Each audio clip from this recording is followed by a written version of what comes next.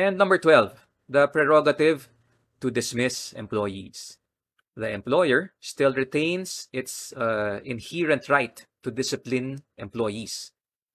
Disciplinary penalties usually take the form of warning, reprimand, suspension, demotion, or dismissal from service.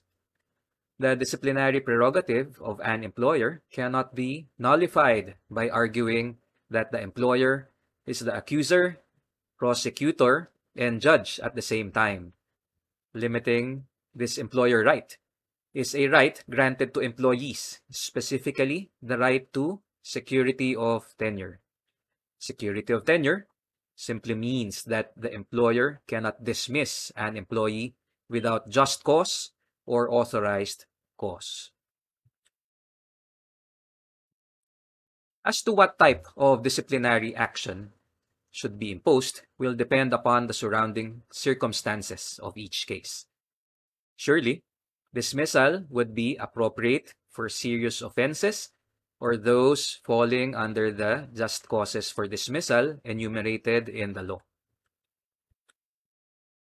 Regarding offenses that do not clearly fall under any of the just causes for dismissal, certain factors must be considered, such as number 1, nature of the offense, number 2, position of the employee, number 3, degree of damage to the employer, number 4, past record of the employee, and number 5, length of service.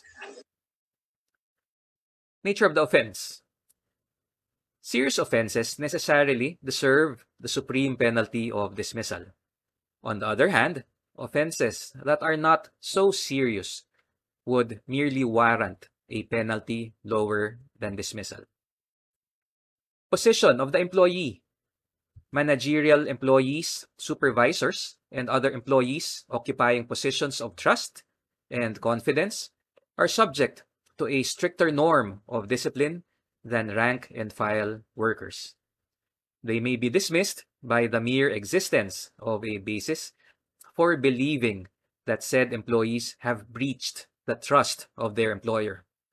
However, when it comes to rank and file workers, proof of involvement is needed. Mere uncorroborated assertions and accusations by the employer will not suffice. Degree of damage. In some cases, the degree of damage suffered by the employer may be considered in imposing the proper penalty. Where the offense has not caused serious damage to the employer, dismissal may be too harsh a penalty. It must be understood, however, that in some offenses, damage is not a determining factor. For example, if the employee has been grossly and habitually neglectful of his duties, he can be dismissed regardless of whether the employer has sustained damages or not. Oops. Past records of the employee.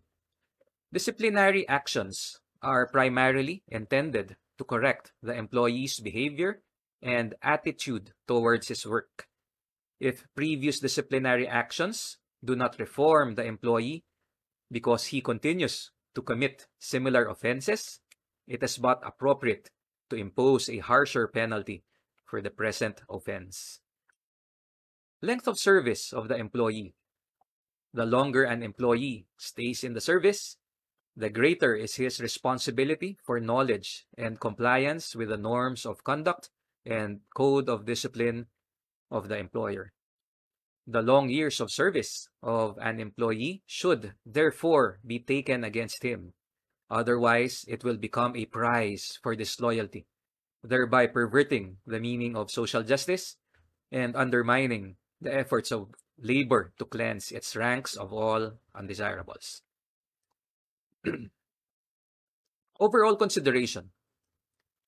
All the foregoing factors, length of service, past record of the employee, degree of damage inflicted, or position held by the employee, will be overshadowed by the seriousness of the offense.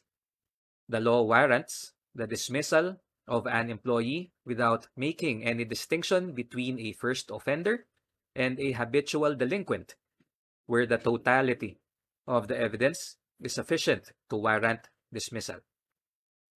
Now, to reiterate a portion of the discussion a few moments ago, the power to dismiss an employee is a recognized prerogative that is inherent in the employer's right to freely manage and regulate his business. Such right, however, is subject to regulation by the state, basically in the exercise of its paramount police power.